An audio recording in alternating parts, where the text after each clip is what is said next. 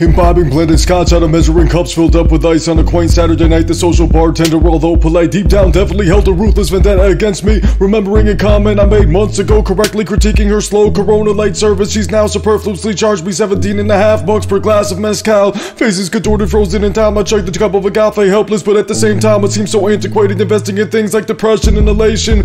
If you can't annihilate yourself in the midst of mineral spring, what can you do? Rocco's bar's girth got extended to cul-de-sac streams with the lovely ducks. Got a cement redo. The tailor's building is now a gas pump. The Syrian spot's gone too. I spit on the terrible white truck after doubling back to spin on the white truck in 2 decades. Will remain the exact same age. The loogie on the windshield was just an illusion of change. The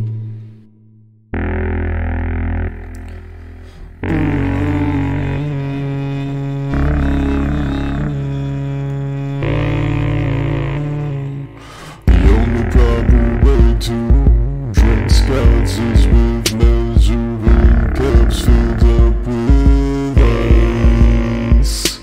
Unbeautiful, quaint, blurred, superfluous, disgusting. Saturday nights, the only proper way to drink Scotch is with a measuring cup filled up with ice. Unloaded, disgusting, abominable, extremely fun, delightful, sad.